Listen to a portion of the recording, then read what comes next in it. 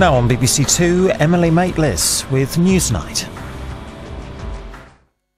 I won't be working for the BBC anymore because I think it's best for the BBC, best for the people that have been offended. Russell Brand steps down after 27,000 complaints. The work of mob rule or the licence payer's right?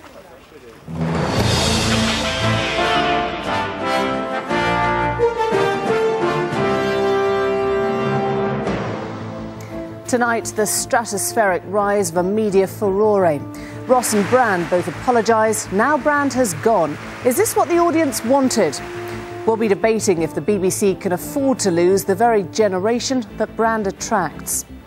Also tonight, war and refugees in the Congo. Will one of the most violent conflicts of the 20th century now haunt the 21st? Can we spend our way back to prosperity? The government rewrites the fiscal rules to fend off a slump.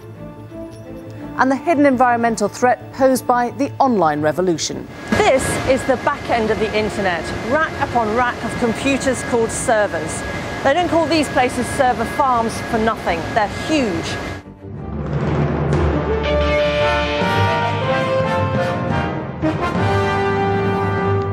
Hello, good evening. His show was originally described as must-listen radio, but today the number of those who beg to differ reached a mind-boggling 27,000. That, at least, is the number of complaints to the BBC concerning one ill-judged comedy stunt on Radio 2 by big-name stars Russell Brand and Jonathan Ross. Tonight, they've made public apologies, and one of those, Brand, has resigned.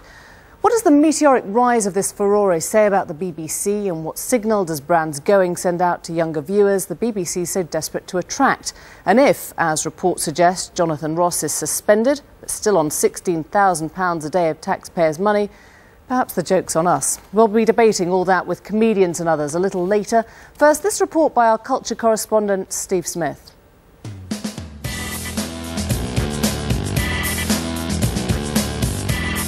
This is the set of Jonathan Ross's popular Friday night chat show on BBC One, or at least it's most of the set. It already looks partly disassembled, since the news emerged today that the star was being suspended and the show wouldn't be recorded tonight as usual.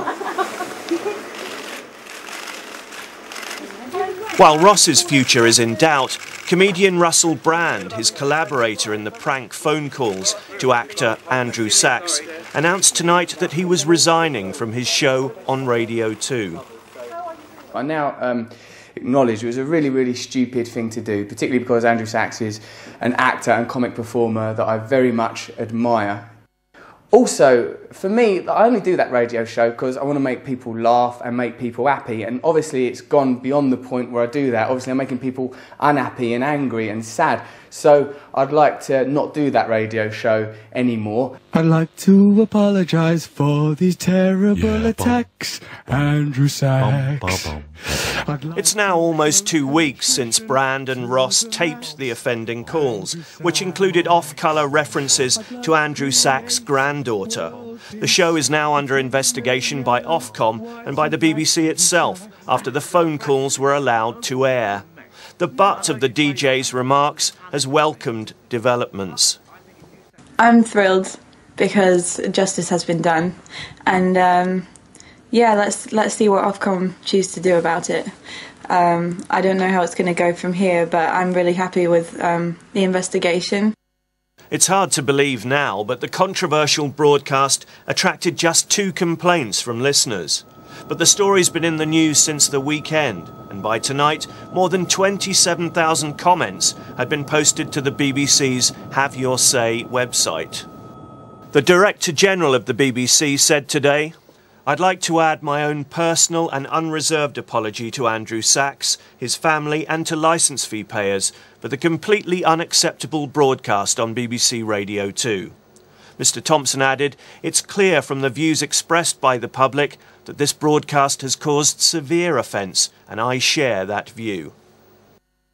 In common with other media outlets, the BBC, it seems, is always urging its audience to get in touch. And there's no need for green ink these days, when complaining is just a few strokes of the keyboard away. Some will welcome this as a democratisation of the ether, but venting your spleen has never been so easy. Very well, thank you. But mention the two stars to younger viewers and there aren't howls of outrage. Excuse me, anyone here for Jonathan Ross?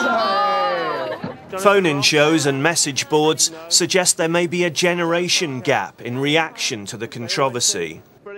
I think the BBC has to be very careful not to paint itself into a corner of becoming so respectable, so never offending anyone, that they don't appeal to anybody under a certain age or of a certain social group or whatever. And I think that would be an unfortunate route for it to take. Losing Russell Brand, you know, he didn't start here. He started MTV and then Channel 4, and they built him up, and then the BBC kind of went, oh, he seems good, let's get him in. And he was a big name for them, and that's a sensible thing to have done. But they have other youthful presenters, and they can keep pursuing that. It would be disappointing if they became so terrified of upsetting or offending people who don't even listen to that show that they just overreacted.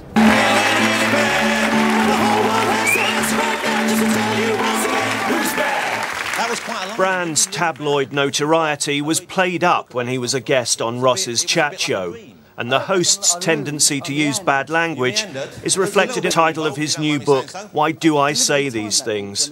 Today, though, he was contrite.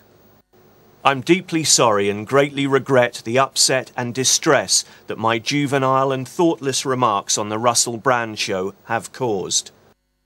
I've not issued a statement previously because it was my intention and desire to offer an apology to all those offended on my Friday night programme.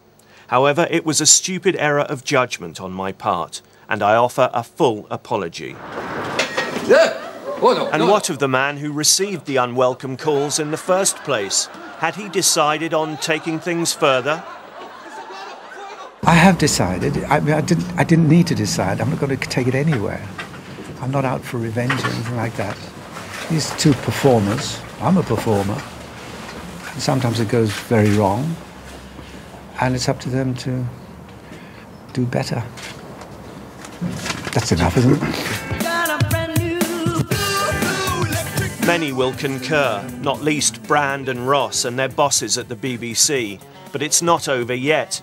The corporation's internal inquiry is nearing completion, and further action may follow.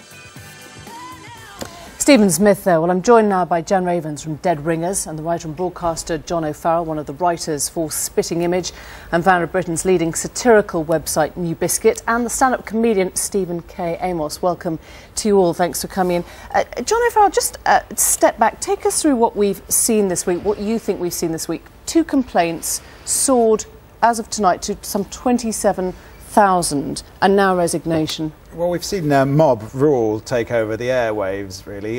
This is tabloid created. It's an artificial and contrived scandal, and they've chased out one great talent. We've lost Russell Brand off Radio 2, which is a great shame, and there's a programme that's not going to go out on Friday night with guest books and everything, which would have been a great opportunity for Jonathan Ross to say sorry in his own way, in a witty and I think quite creative way. And so I'm sad that he hasn't been given that opportunity. I mean, you call it mob rule, but actually what this is about, surely, Jan Ravens, is allowing the audience to tell us what they always think. What we're always saying, have your say, and they have done, I guess. Well, yes, I think it's a shame to give the kind of Daily Mail battalions a kind of weapons to kind of beat the BBC with, because, you know, most of the best programmes in the world get made by this organisation. And I'm really cross with Russell Brand and Jonathan Ross, who I think are both brilliant. And a lot of Russell Brand's work, it's sweet, it's verbal, but, you know, the particularities of this case, I mean, I do find what they did offensive,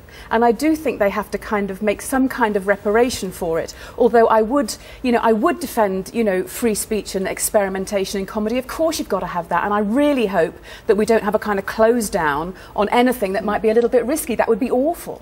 Stephen K. Amos, do you think that could happen? I mean, this is just one isolated incident that I'm sure some would say has been blown way out of proportion. Will anything fundamentally change in the way comedy's done here? Well, I personally think it will do, because I, like Jan, I'm absolutely all for freedom of speech and expression. And what the fact of the matter is, this actual show went out more than a week ago, and they had maybe 3 or 4 complaints. But the Daily Mail and people like that took it on board, blew it all way out of proportion. And now, I did a show last week for the BBC, and I had to fill out a compliance form where, you know, I had to kind of make sure what I was saying was accurate. And so you're losing you're funny, you know, you're losing the mojo. That's what we're all here to express ourselves in a creative way. I'd hate to the day that the BBC has to come down hard on any performing talent and say, look, this is what you can say, this is what you can't say. Don't you think that there should have been someone during, you know, at some stage, somebody didn't go, because they were sort of saying, oh, I think we might be a bit upsetting here, maybe he's going to commit. I mean, they sort of compounded it,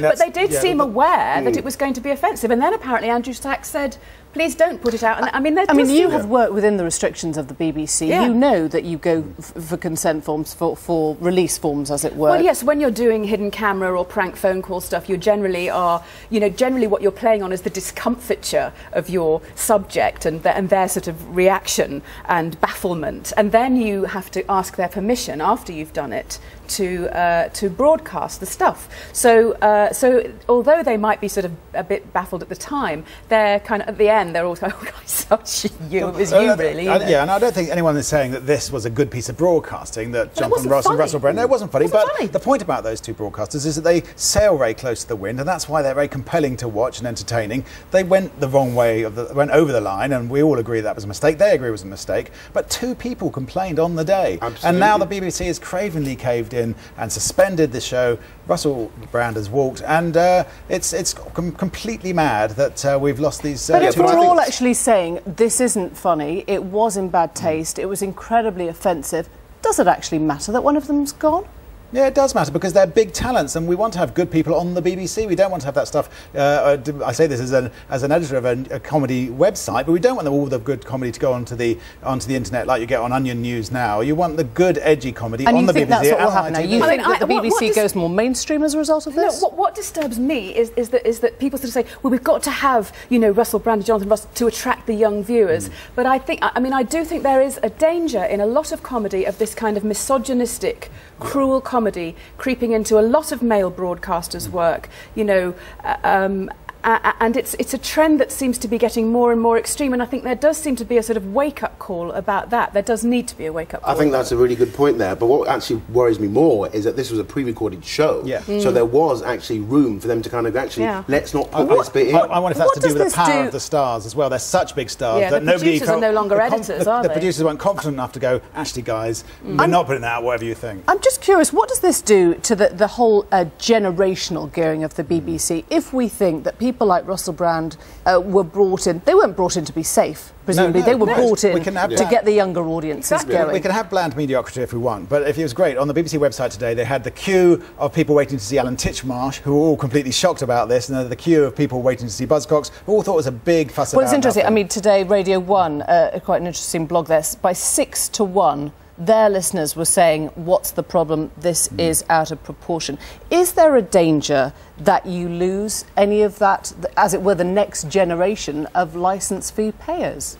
What, if Russell Brand goes, you mean? If this is what they think is the response to the people that they have been attracted towards in the first place? Well, I mean, I think, you know, it would be a mistake to lose all these broadcasters, but, you know, these broadcasters do have to...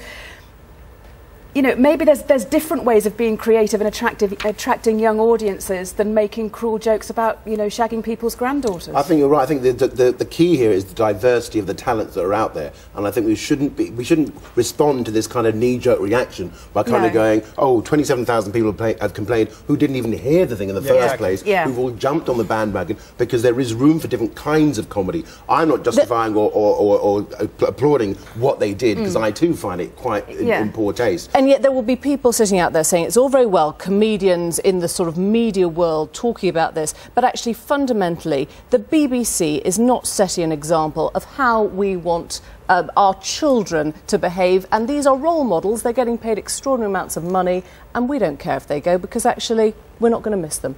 I don't know about that. I think that the BBC, because it's funded by the taxpayer, through the licence fees, etc., they feel the need to reflect what's happened. Yeah. And when you get a level of 27,000 plus complaints, they have to respond in some kind of way to be seen as doing the right job. But I guarantee, I think we all know Russell, his image is this Lothario, and it has kind of played up to that. But maybe what's happened now is it's actually turned around and bitten him on the behind. What's sad is that the artists will self-censor themselves, and you want the producers to do that. This is a pre-recorded show. It's the middle management here who have actually cocked up. If only they had done their job properly, then we wouldn't have artists does this go to the core of a much bigger debate about what the BBC is about, who it's trying to attract and whether it can keep those people? The BBC shouldn't let that debate. They should have had their confidence to say, well, we're going to have an internal investigation and we'll stick with it. The Mail can go, oh, abolish the licence fee, but we don't want to get down that whole road. The BBC should have a bit more self-confidence, I think. I seem to agree with you as well. I think the BBC should stand by their guns and also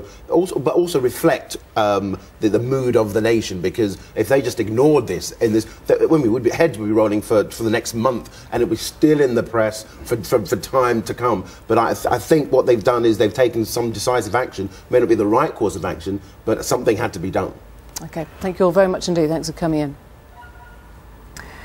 If Rwanda was the last dark genocide of the 20th century, it was the one many swore they'd never let happen again. Today, Ban Ki-moon, the UN Secretary-General, warned the situation in neighbouring Democratic Republic of Congo was creating a humanitarian crisis of catastrophic dimensions, threatening dire consequences on a regional scale. Thousands have been fleeing the violence of Congolese rebels and heading towards Goma as refugees. The UN Security Council are meeting now to discuss the situation. And tonight, Gordon Brown pledged to ensure UN peacekeepers were properly supported as the country waited to see if the ceasefire declared by the rebels would actually end the fighting. Alan Little, who's reported from the region since the war began in the 90s, looks back at how this conflict developed. The rebels who are now closing in on Goma didn't spring from nowhere. They've been fighting this fight on and off for the last 14 years, ever since the genocide in Rwanda in 1994. They come from the ethnic Tutsi minority in eastern Congo, and they've never really been convinced that the genocide is over. They've never really felt safe. They say they're still surrounded by neighbours who took part in that genocide and who then fled into the forests and hills of eastern Congo, taking their genocidal intent, their genocidal campaign, with them. The region is no stranger to humanitarian disaster. It knows what happens when whole populations flee on foot into the countryside without food or water. The most vulnerable, children especially, start to die very quickly.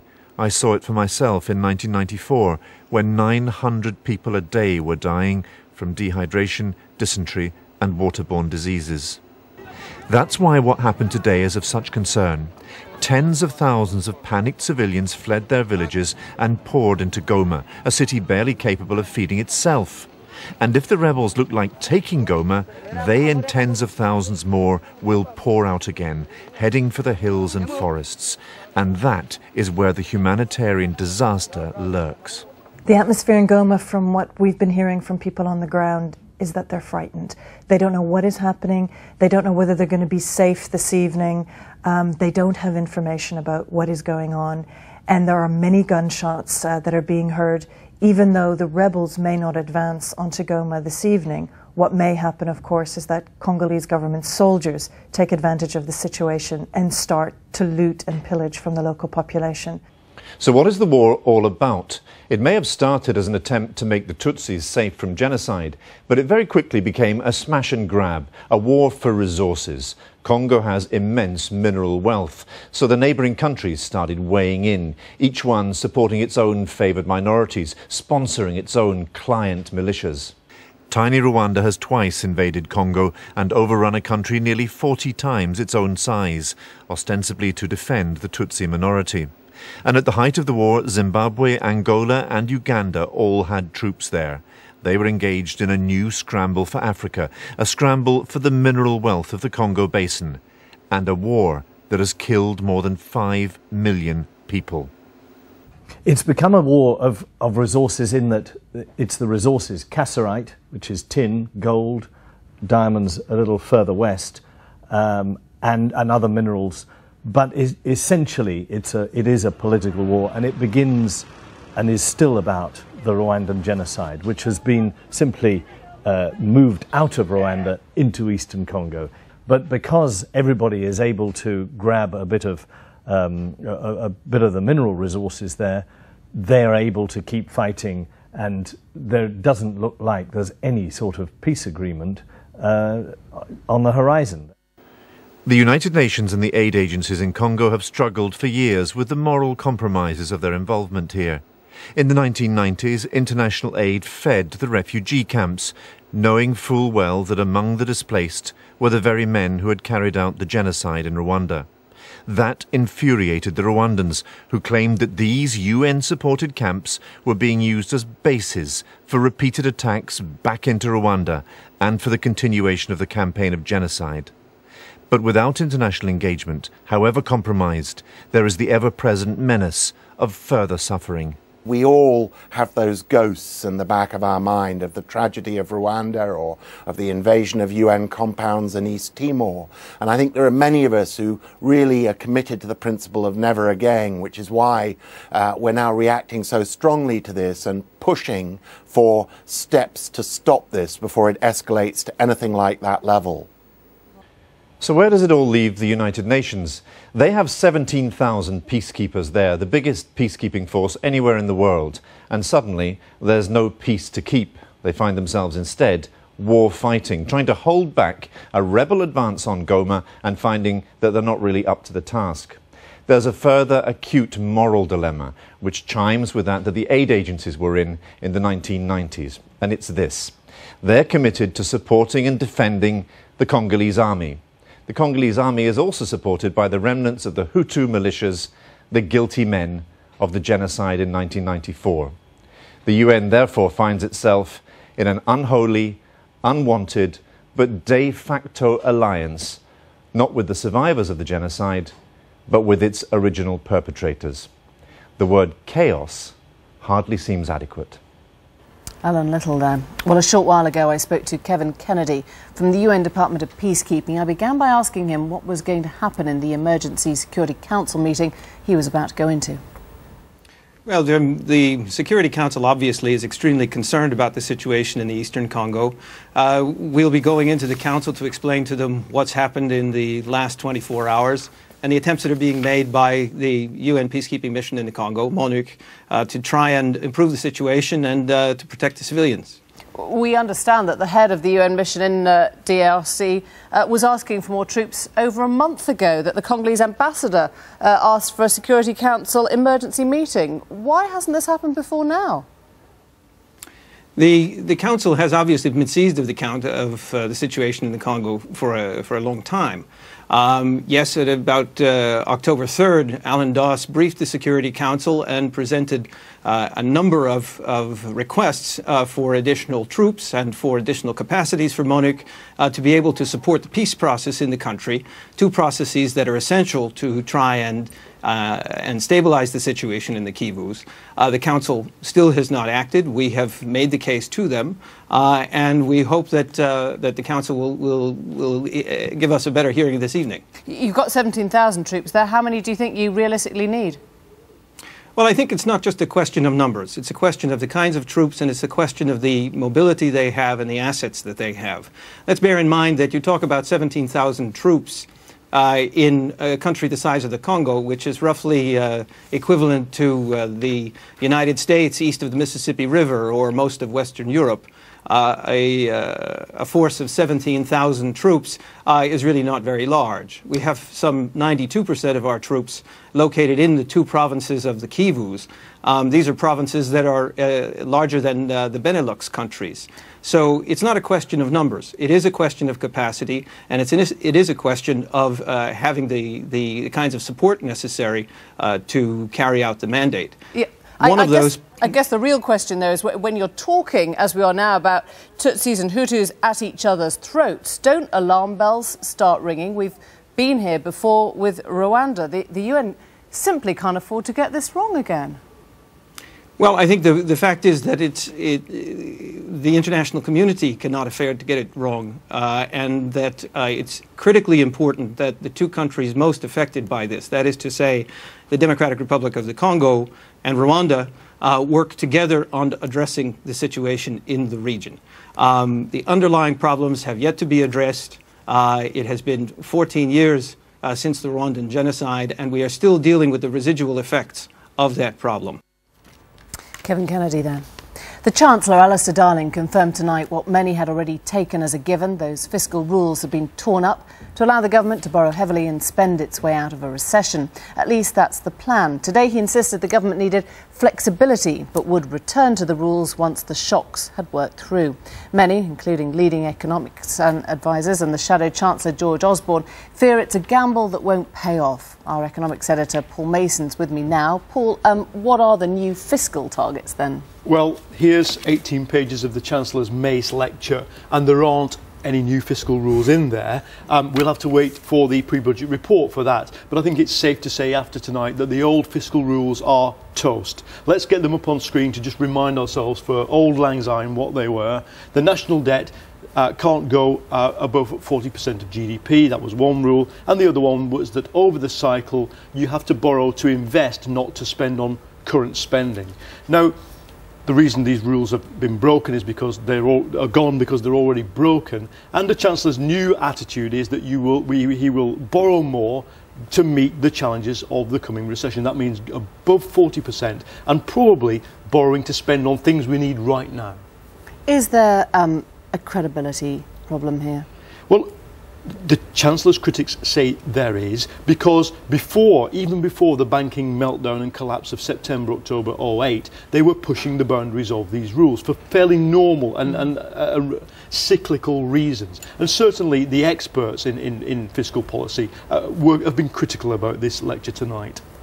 What was missing in the middle was an admission that the fiscal rules had been essentially losing credibility over recent years before the crisis erupted. And I think that unless the government learns the lessons of that period, then it's unlikely to be able to put in place a new framework that people will have more confidence in than they ended up having in the old framework. In terms of what's actually happened tonight, the US Fed has cut interest rates. Is it likely that we'll follow suit here? Well, the Federal Reserve's cut interest rates by 0.5% down to 1%, and at the same time, so has China's central bank. Now, that leaves the Fed with not many more weapons to fire, but it's a big cut, and it shows the pressure the Bank of England's under. The Chancellor today mounted a staunch defence of the British system, but you've now got, this wasn't a coordinated rate cut. The question is the Bank of England going to join in? And if it is, what is its explanation as to why it's doing it? The Chancellor pointed out that the Bank of England has flexibility as regards to the interest rate target, as to the amount of time it takes to get interest rates to 2%. But it leaves Mervyn King having to explain, well, I've cut rates in an emergency way, maybe tomorrow, because in 18 months' time I see an inflation target slightly out. It stretches the credibility of the Bank of England's rules, so much so that one member of the MPC yet again tonight comes out and says monetary policy is behind the curve. OK, Paul Mason, thanks a lot. Coming up here on the programme, the online revolution driven by acre after acre of unseen computer servers, but at what cost to the environment? First, a roundup of today's news. Our main story tonight, Russell Brand has resigned from the BBC for offending the actor Andrew Sachs with lewd messages left on his answer phone during a radio show. His co-presenter Jonathan Ross has also apologised. Ross has been suspended from the corporation pending an inquiry, but reports suggest he's still receiving £16,000 a day. In other news, in a rare and expensive move, Barack Obama will become the first presidential candidate in 16 years to air a 30-minute primetime infomercial on US TV networks. Earlier, I spoke to Peter Marshall, who's in Florida, and I asked him what the advert's all about. Well, it's an unprecedented pitch from Barack Obama, 30 minutes of prime time across 4 major networks. Some of it will be live. He's broadcasting from a rally here in Florida. A lot of it's recorded, so there's going to be lots of violins, suburban lawns, Americana and flags billowing. He'll be round a breakfast table talking to 4 working-class families about their lives and problems, saying how a president can profoundly affect history and their lives, either for good or ill. He'll say the last 8 years has been for ill. He'll also discuss his own life experience. For example, his mother's struggle with breast cancer in her early 50s and how she died wrangling with a health insurance company. And he'll say how that, for example, has made him realise the need for fundamental change in healthcare provision in America. 30 minutes of ad, though. Isn't there a danger of overkill? Well, Obama's senior advertising man has said, well, the public can always watch one of the 150 other cable channels available, or they can put a video game on, he said. The New York Times points out that Obama's already taken out advertising space in an awful lot of video games. John McCain, not surprisingly, has said Obama's being presumptuous by taking out this 30-minute slot. McCain is actually in Florida as well today. He's been discussing national security here, plugging that. He said that he'll never take out advertising which delays the start of a World Series game. The World Series is showing directly after Obama's broadcast. What about the cash involved here, Peter? Do we know how much the ad's actually costing? Well, the ads cost over $3 million to make and the same to put it on TV. But one thing the Obama campaign has plenty of is cash. Over $650 million they've raised. Now that's come, they pride themselves on saying, from small donations, no more than $2,000 per donor. However, there's an embarrassing story for the Democrats on Politico magazine today, suggesting that wealthy donors have contributed money for access to Obama's advisors. Apparently $28,000 gives you an audience with Warren Buffett on economics. $10,000 gives you access to Joe Biden, Barack Obama's running mate. Peter Marshall there in Florida for us. In other news, a woman with multiple sclerosis has failed to persuade the High Court challenge that it should clarify the law on assisted suicide in England and Wales. Debbie Purdy had wanted to know whether her husband would be prosecuted if he helped her to go abroad to kill herself. She says she'll appeal. Rescuers in Pakistan are carrying out a desperate search for survivors after a powerful earthquake killed at least 170 people in the southwest of the country. Supplies are being brought in for the thousands left homeless, although aftershocks and blocked roads have hampered aid operations. Let's take you to the markets at the end of the day. Then FTSE 100 share index closed 316 points higher. In New York, the Dow Jones fell some 74 points. Only the third time in October that the blue chips had just a double-digit close. A short time ago, against the euro, the pound was slightly up. Against the dollar, the pound also up. Next time you send a text or do a quick web search, spare a thought for the planet. Each new gadget, like the phone out tomorrow that runs Google's Android mobile software, has a hidden cost. Our increasingly online lifestyles, driven by giant computers or servers locked away in faraway warehouses, they all need energy to keep them going and energy to cool them down. Generating that energy means, of course, carbon emissions. In fact, the latest figures say that by 2020, emissions from these computer servers will match emissions from the airline industry. Our science editor, Susan Watts, asks some of the biggest names in the business what they're going to do about it.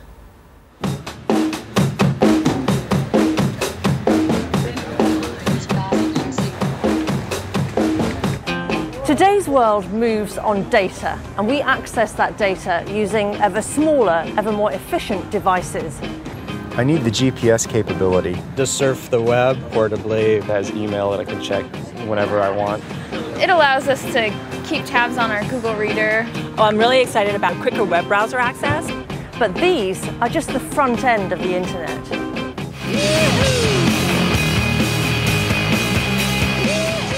And this is the back end of the internet, rack upon rack of computers called servers. They don't call these places server farms for nothing. They're huge. When this one was installed, it was the largest in the world. Now it's just typical. We've come to IBM's Silicon Valley Research Center in California to talk to Dr. Chu. He's a 35-year veteran of computer networks. Since 1980, we have created this data center, which is the size of 3 football fields, about 40,000 square feet, with 10,000 servers. But when it was first created, it was the largest data center in the world. He thinks people simply haven't made the connection between what they do every day online and the power they're using. Every time you send an instant message to your friend, you're using energy, not only from your device, but also through the network, to the servers, to the mainframe computers, and then back out to your friend who could be thousands of miles away. Just after IBM built its giant server farm, a group of computer scientists down the road in Stanford formed a startup to cash in on the growth in computer networking, specializing in the technologies behind today's internet. At the height of the dot-com boom, Cisco was briefly the world's most valuable company, and it's big enough today to have its own tram stop. And a reception straight out of The Wizard of Oz. Hello there. Hi, I've come to see Paul Marcoux. Sure, he's already in the telepresence room in Embarcadero. Thank you.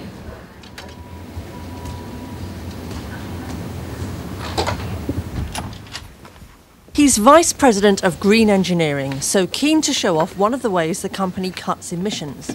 Hello, Paul. Hello, Susan. Hi there. Well, this is the Cisco telepresence room. What it does is essentially diminishes the need for us to have air travel. And as you can see from the room itself, it's augmented to make it look like we are in the same room. Normally you'd use telepresence to talk across continents. In this case, Paul was just next door, so could show me round one of Cisco's laboratories, where Web 2.0, the next generation internet, is being developed. This is a 21st century manufacturing. This is our laboratory. This is one of about 1,500 that are within the Cisco organization. What would happen if I pulled out one of these wires? You could probably shut off somebody here, or shut an engineer off in China, or shut somebody down, a research person in India. The cooling here is critical. Temperatures would skyrocket from the normal 60 degrees Fahrenheit without it. If there's an error on the air conditioning system, it will reach 120 degrees in here within 2 or 3 minutes. That's pretty scary, isn't it? Very scary. You could actually feel the heat coming off some of these machines. Oh yes, oh yes. In fact, the industry is so energy hungry, it's already being compared to the airline business. But this industry says it's getting to grips with the problem earlier. To use the argument that, well, you can't redesign an engine quickly, well, you can redesign an engine as you can redesign a microprocessor. They both take about the same hundreds of millions of dollars. They take thousands of engineers globally to do it. So they, even though one is a chip and one's an engine, they both require a huge amount of effort. But they'll have to move fast. The latest official estimates say that by 2020, the world's computer servers will match the carbon emissions of the airline industry. And astonishingly, they already match the emissions given out by the car manufacturing industry. The body set up to green the industry decided they had to sort out the problem, but not out of eco-concern. We did a survey in the Green Grid of a number of our members and their IT organizations, and we found that there was a large number of people that became very concerned about power when they brought a new rack of servers in, and there was no more power to be had. I mean, they maxed out the power that they could bring. But a lot of companies still insist on putting their data centers where they've built them historically, even though there's no energy. In the old days, IT needed to be very close to the business, stock exchange or the trading departments of large banks. But except for a very small number of applications, that is no longer the case. We can have data centers hundreds of miles away with very fast fiber links that provide most of the IT services that most organizations need. So there's no real reason to put data centers in the center of London. One plan, called Follow the Moon, is for companies to shift their active data centres around the globe to seek out cheap, abundant energy. They move through the network their entire operations to areas to where it's always nighttime. The reason for that is because the local utilities have a very different cost model for their energy, and it's also not only less expensive, but it's also more important to maintain a certain level of efficiency for the utility. And so by moving these loads strategically around the planet, you save energy. So where would you go? One solution is to come to a place like this, Until 2 years ago, this was the NATO airbase that protected the Arctic Circle. Now this inhospitable peninsula of Iceland is seen as the perfect place to build a server farm. And that's partly because, well, it's really cold.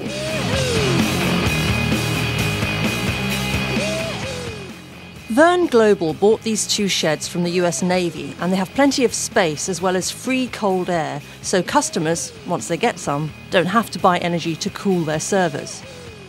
So this is just one of the areas that you could use then, is that right? Yeah, actually this is just 1/6 of what we currently have on our premises, and we have an option to scale up, so this could be one of the 15. So we have 15 times more than you see.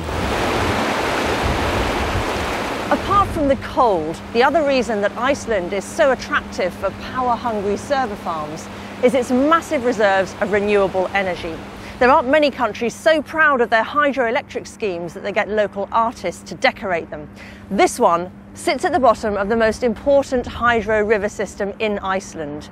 2 or 3 projects like this is the equivalent of an average-sized nuclear power station. The multi-millionaire behind the plan to lure the world's data centres here says businesses are planning for a world where carbon costs. It's all an economic equation at the end of the day. And certainly people can see that the more regulation coming online in terms of carbon emissions and etc. And by the year 2020, data centers will be a bigger carbon emitter than the airline industry. And taking that in consideration, for sure they're applying the economic consequences of that. Iceland's plan to host the world's servers may be ambitious, but then this is the nation that turned an ugly geothermal power plant into the world-famous Blue Lagoon spa. So they don't lack the will, but what they do lack is the hardware, the fibre optic links needed to send data to and fro. So if you can't move your service to Iceland straight away, what can you do now? One problem is that computing power is cheap, so companies buy a new box for each new task rather than reprogramming the computers they have to do more. Software called virtualization fixes this by making each server run several tasks. This harks back to when companies had one mainframe computer doing everything. Well, actually, what's happening is that you are now beginning to centralize the data centers so that in the data center you can have, like in here, you have 10,000 servers. And then within the 10,000 servers, you can run many workloads and you can share more efficiently using virtualization, which is one of the big green initiatives that IBM has undertaken. So with IBM aiming for a switch from big blue to big green, what's happening at the company that's arguably synonymous with the internet generation?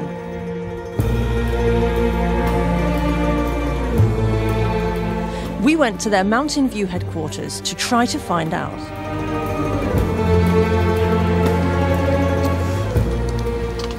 Google is well known for its commitment to all things green.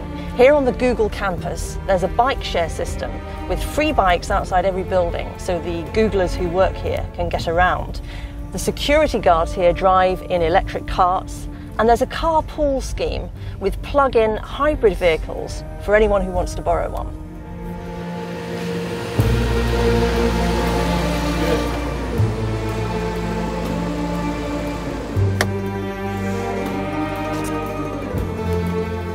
Oh, and by the way, the electricity to recharge these cars comes from solar panels mounted on the roof here.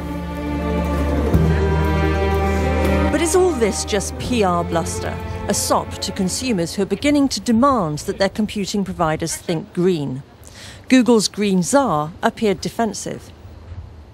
All of the IT equipment in the world, or information and communications technology in the world, consumes on the order of 2% of the world's electricity. That compares, though, to, say, the car manufacturing industry, or, within a few years, to the level of emissions you might get from the airline industry. So it's a small percentage, but, lots of small percentages could make a difference. Right, and I think if the IT industry does not work over the next 5, 10, 15 years to continue to make the equipment much more energy efficient, to look for greener sources of energy to power it, that there could well be a major problem. Google says it is tackling the emissions problem by seeking new sources of renewable energy, but they're spending only a few tens of millions of dollars. And it turns out they've developed their own version of virtualization software to pursue greener computing, but they've decided to keep that secret. We have a competitive advantage, we believe, over our major competition that we don't want to just give them. And that's a trade-off that any business that's in business has to make. And Google has a plan to swallow and digest the world's data. That's going to take a lot of servers. Just how many, we don't know. We weren't allowed anywhere near their data centers to film. And they were coy about giving us numbers in case their competitors found out. Google's latest mission statement is to organize the world's information, making it universally usable and accessible. What that means is all your information on its computers. How much energy will that take to run? In Gartner, we've tried to approach Google to get some information about how green they are. We haven't had a lot of luck. They present a very good story externally, but I have no metrics or no information that I can use to quantify exactly how good they are compared to any other organization, a bank or even a government office. So I'm afraid we really don't know how good they are. Great marketing though. Google isn't a member of Green Grid, the industry body, but then perhaps that doesn't matter so much. Even Green Grid's efficiency drives might actually be more about selling boxes. I personally believe there's only three reasons people do things. One is to make money, the other is to save money, and the third is government regulation. I mean, at the end of the day, that's why businesses do anything. And, but I think what the Green Grid is doing today is working with the government to try to develop the standards and the programs so that they can be effective. And perhaps he's given the game away there. True, all these efficiencies save money and cut carbon emissions, but it may actually be fear that's driving the companies that make servers. Fear that if they don't make these changes on their terms, the government will do it for them. After all, if we go on demanding faster access to more data online, building power stations to cope, and aim to keep emissions at bay, something's got to give. So answer to Susan Watt with that report. Let's just take you through the front pages of tomorrow's papers, all dominated, as you can probably imagine, by the same story. The joke is on us, says the Express. Jonathan Ross suspended, so now he gets £16,000 a day of taxpayers' money for doing absolutely nothing. The Day of Reckoning has Ross and Brand there. They'll discover today whether his obscene phone call will cost him his £18 million deal. This is what they're calling the Day of Reckoning for Jonathan Ross. On The Independent, they've taken the other side, Manuel's revenge, the actor Andrew Sachs, and they're saying the future of the most senior woman in British radio is in doubt. And The Telegraph, don't think we have. Let's show you The Guardian here. Brand quits, Ross hangs on as BBC tries to contain a firestorm. Executives fretting about the possible impact on the BBC's future. That's all from Newsnight tonight, but I'll be back with more tomorrow. Until then, good night.